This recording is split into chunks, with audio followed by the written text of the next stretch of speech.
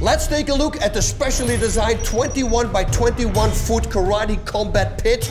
As you can see, the walls are shaped in a 45-degree angle, which karatekas can use to their advantage. They can run up, push off, flying kicks all over the place. Now, they're going to compete for 3 rounds of 3 minutes, and if it goes to a tie, there will be a sudden death overtime round.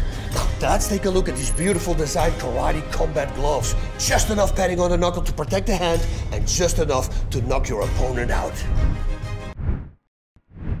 Let's go over some additional rules. Now, scoring is based on aggressiveness. That means the more aggressive you are, the more points you're going to get.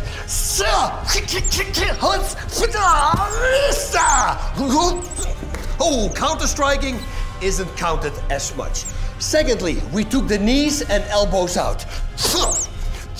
Why would we do that? Because we want to separate the fighters so you people at home can see beautiful technique. Lastly, takedowns are legal in karate combat. That means, yes, you can sweep the leg, take him down, rain down strikes for 5 seconds until the referee comes in. Oh, let me demonstrate.